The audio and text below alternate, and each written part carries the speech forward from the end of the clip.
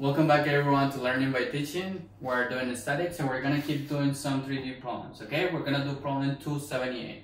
It says the two forces F of 1 and F of 2 acting at A have a resultant force of -100 in the Z direction.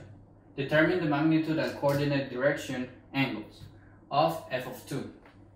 So, if we look at the picture they're giving us, F of 2, they haven't given anything to us. But we know that the addition of f of 2 and f of 1 will give us -100 in the z direction. Now, if we look at f of 1, it's 60 pounds in its magnitude, and they're also giving us the angle between the force and the plane y and x, xy plane, and they're also giving us that from this magnitude in the xy plane, there is 30 degrees angle from this to the x-plane, to the x-axis, I'm sorry, not plane. So what we're gonna do is that we're gonna decompose f of 1, and when we find its x, y, and z values, we need to add them all the way until we get only -100 in the z, so that way we solve for f of 2 components. So let's start by decomposing f of 1. So what we can do is that we're going to do the magnitude of the x and y plane. So if we draw this triangle over here with the 50 degrees, it will look something like this. So we get the 50 degrees, we get the y, this, and the y and x value, the plane. So we get f of 1 in the x and y plane. We get our hypotenuse, which is equal to 60 pounds. And also, if we check over here, the opposite of this 50 degrees is actually f of 1, the value of f of 1 in the z direction, because it's going totally down. So this is going to be f of 1 in the z direction.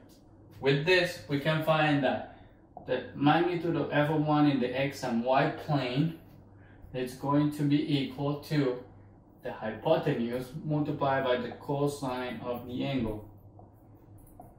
And also f of 1 in the z direction is the hypotenuse multiplied by the sine of the angle. If we do this with our calculator, we get that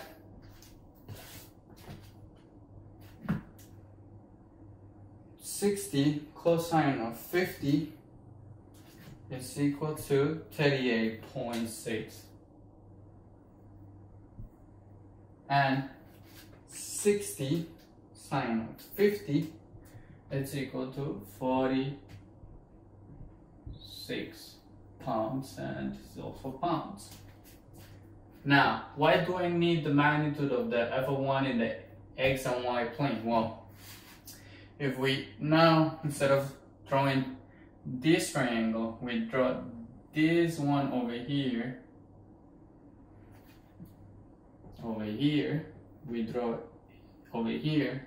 We know that this magnitude, our new hypotenuse, which is f of 1 in the xy plane, which has an opposite that is equal to f of y, so f of y, because it's everything that's going in the y direction, and it's adjacent, which is the x value, so f of x. Now, if we want to find f of x, we get that it's going to be f of 1 xy, which is equal to 38.6, multiplied by the cosine of, this is a 30-degree angle, so cosine of 30 degrees. And if we want to know f of y, instead of a cosine, we use a sine. So 38.6 multiplied by the sine of 30 degrees. So we go and do 38.6 multiplied by the cosine of 30. And we get that this is equal to 33.4. And if we do 38.6 multiplied by the sine of 30, we get that this is 19.3. Both of them are pounds and pounds. Now, f of x is going in the negative direction, so f of x is negative. I'm gonna write f of 1 here in a little corner so we can keep our values. So we get negative 33.4 in the x direction plus 19.3 in the y direction plus 46 in our z direction. All these guys are pounds. Okay? Now, how are we going to find f of 2? So with f of 2, we know that the sum of f of 2 and f of 1 will give me the resultant. So we know that the resultant in the x direction will be the addition of the x direction for the forces f of 1 and the forces f of 2. So f of 1 in the x direction, f of 2 in the x direction. Now, the resultant has 0 value in the x direction, so 0 will be equal to f of 1 in the x direction, which is negative 33.4, plus f of 2 in the x direction, which we don't know, we actually want to find. So if we want to find f of 2 in the x direction, we solve for it, and we get that it's equal to 33.4 positive pounds. Okay, now let's do the same but for the y and z direction. So we know that the resultant in the y direction is going to be f of 1 in the y plus f of 2 in the y. And if we look back, it's 0 again for our y direction. Now f of 1 in the y direction is positive 19.3, and we need to add f of 2 in the y direction. If we solve for f of 2 in the y direction, we get that it's actually equal to negative 19.3 pounds. And last, we are going to do the resultant in the z direction, which is equal to f of 1 in the z direction plus f of 2 in the z direction.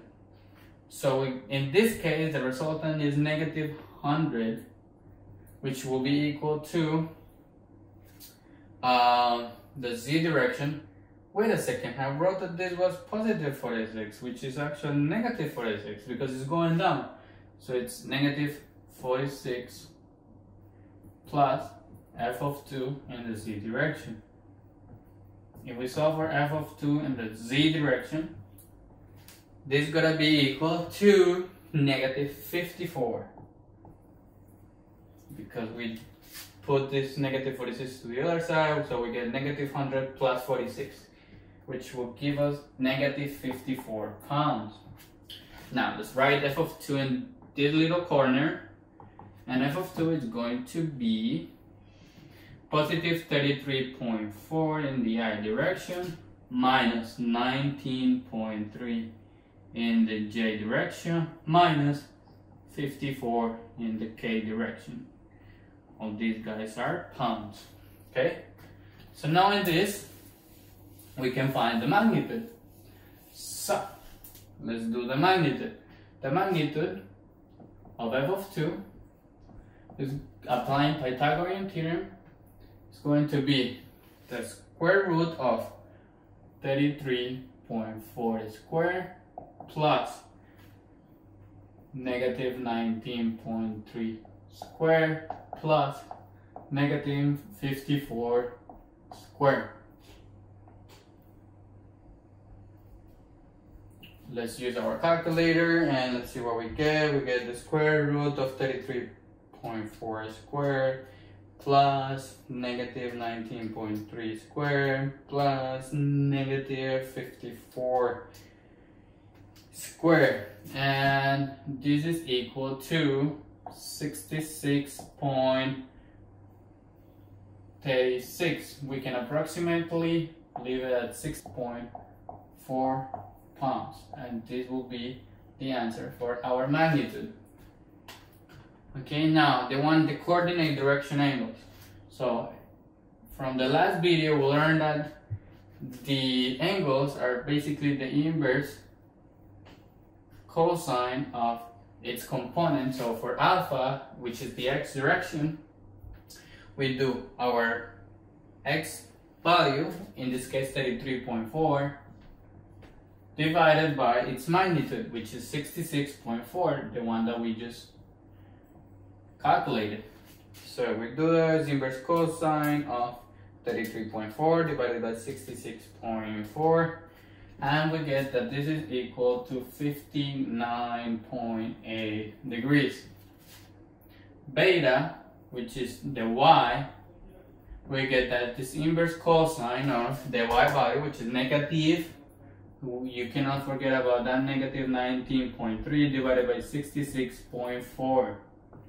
Now, if we do inverse cosine of negative 19.3 divided by 66.4, they will give us 107 degrees. Okay, and last, gamma, which is going to be for the z direction, is going to be cosine, inverse cosine of the z, which is negative 54, don't forget about that, divided by 66.4. So let's use our calculator. We got negative 54 divided by 66.4, and that's equal to 144 degrees. So we found our direction angles, coordinate direction angles. Okay, that was it for this problem. Thank you guys for watching. If you guys have any question, any suggestion, please let me know down below in the comments, and I'll see you guys in the next video.